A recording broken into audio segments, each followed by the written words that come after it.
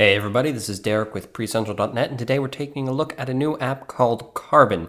And we did check out Carbon a couple months ago when it was in its beta form, and it's now coming out in the app catalog, so we wanted to give it another go. Carbon is a Twitter client, and what makes Carbon unique is its three-paned interface where you can swipe left and right between your home timeline, your mentions, and your messages. Now up at the top here, you might be seeing this menu where you can tap on it, get some profile information for yourself as well as view top tweets. You can hit your search, and you can also go and check out trends and what's trending on Twitter. Now Carbon does also thread your direct messages, so you can view it sort of on a Gmail style, one message right after another. There's no inbox or outbox or anything like that.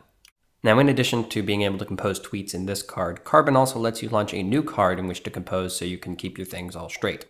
Carbon also has plenty of other nice little features like this power scroll gesture where you can use two fingers to swipe up and down to get straight to the top or bottom of a page. And when you go ahead and tap on a tweet, you're given all sorts of options about how to reply, including your standard reply, a quote and reply, and the Twitter retweet, as well as marking tweets as favorites. There are a lot of nice little visual features like this refresh spinner and the fact that your tweets are marked with little blue bars, and tweets that are at replies to you in your timeline are marked with these yellow bars on the right side.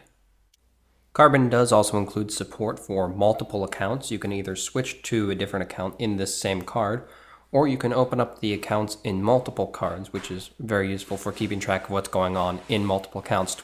You will get notifications for each account separately, but as you can see, each account works exactly like the other accounts. You just have them in different cards, which is actually rather useful.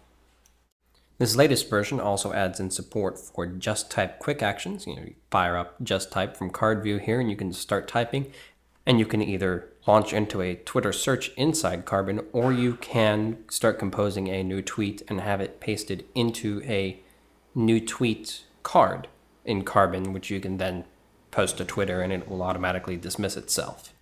Now, in addition to all of this, Carbon has gained support for themes. There's currently only one other theme apart from this dark theme. It's called Oxide. It's a nice lighter theme that may be a bit easier on the eyes for some.